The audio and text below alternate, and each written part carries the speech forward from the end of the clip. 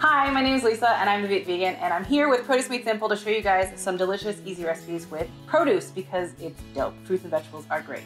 Today I'm making a recipe that's a vegan take on a omnivore classic, chicken noodle soup, but instead of chicken, I'm using chickpeas. In my original recipe, I used a vegan chicken, but to make this more easy, and this is something that I do all the time, I'm using chickpeas instead, so you still have that protein goodness, and it's just easy to refine.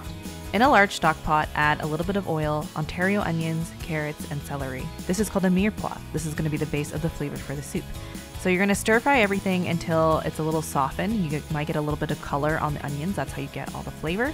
And so that'll take about 5 minutes depending on how small you cut your vegetables. Next, add your spices. Add poultry seasoning, which is typically vegan, dried parsley, and turmeric. Turmeric is mostly for color. Next, add some water or vegetable broth. Here I used water and I have mushroom broth seasoning, but you can use whatever bouillon or soup base that you like. Next, add your canned chickpeas, cover and bring to a boil and then lower down to a simmer. Cook for about 15 to 20 minutes until your vegetables are totally softened. Next, add your cooked noodles. We used fusilli pasta here, but you can use linguine, fettuccine, whatever kind of noodles you like.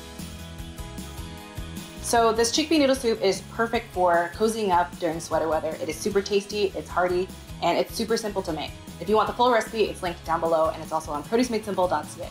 For more easy recipes, please like, comment, and subscribe, and we'll see you in the next video. Bye. Oh yeah.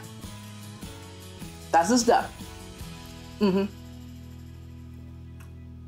Oh, should I break crackers into it? Sure.